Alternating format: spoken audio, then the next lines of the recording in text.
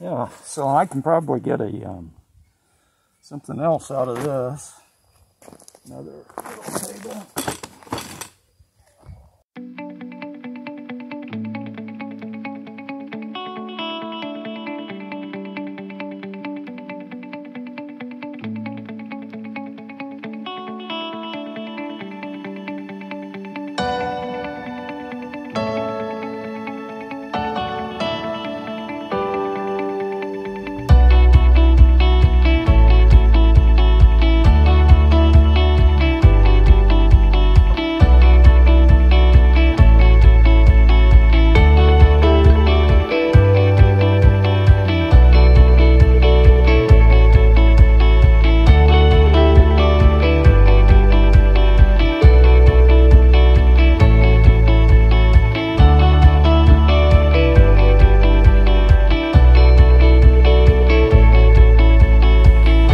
These hairpin legs, which I use on these tables off of Amazon.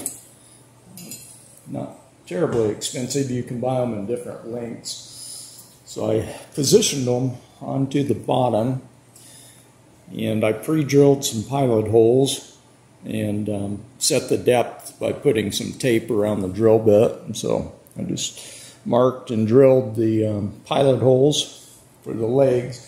I'm going to go ahead and put a coat of tung oil on the bottom and put the legs on, and then I'll finish the top.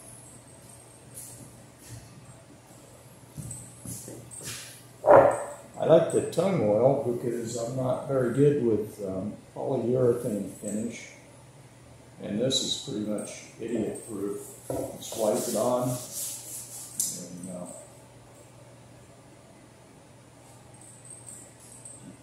keep applying it as it takes it into the wood, and then come back and wipe it, reapply it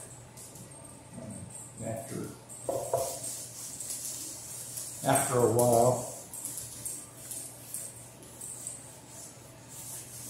The thing about the cedar is you'll lose the color real quick after you sand it if you don't get some kind of finish on it.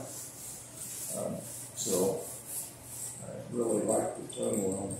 It's just so easy to use.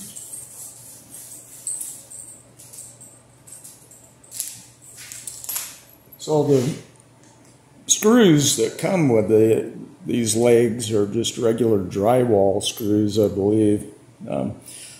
In the past, I used panhead screws, which I think are better, but I'm about out of those, so I'll try this and see what happens.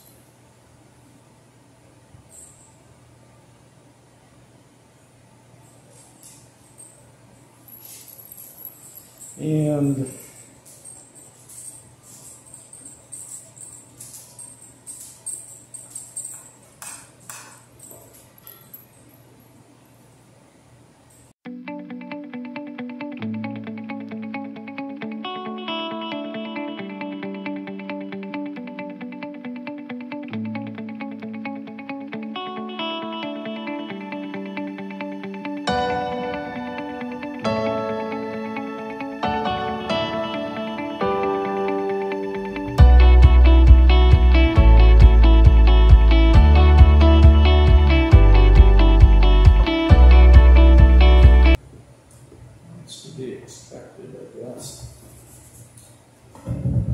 that one came out good.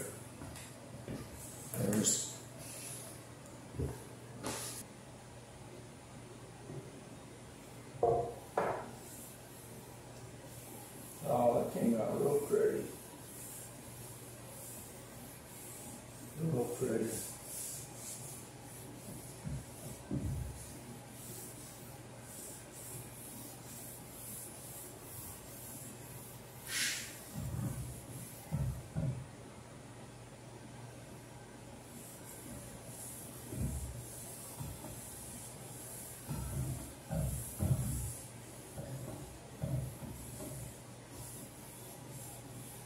So with the tung oil, you want to put it on real liberally, and the wood will soak it up.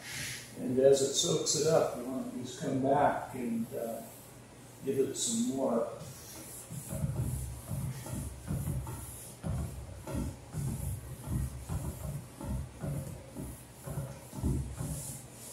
And then ultimately, this isn't pure tung oil. This is Watco. It's got, I think, a little bit of tung oil, but it's formulated so that it seeps into the wood. With pure tung oil, most people will pen it down with, I think, mineral spirits or something like that for their first coat so that it sinks into the pores of the wood. But I just use this stuff, and boy, it works real nice, real nice. Watco brand. You can buy this at Walmart. It's I think it's about 18 bucks a can. It's not cheap, but as far as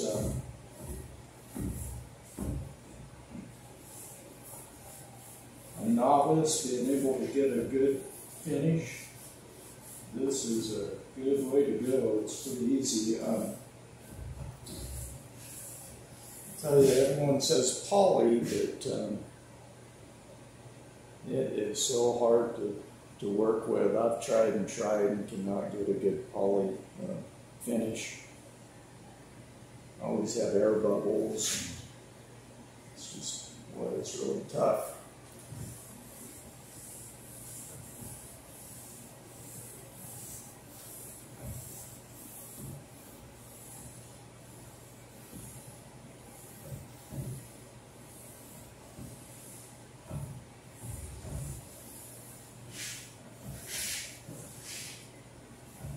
So I'll just let that sit a while, and I'll come back and put some more on there.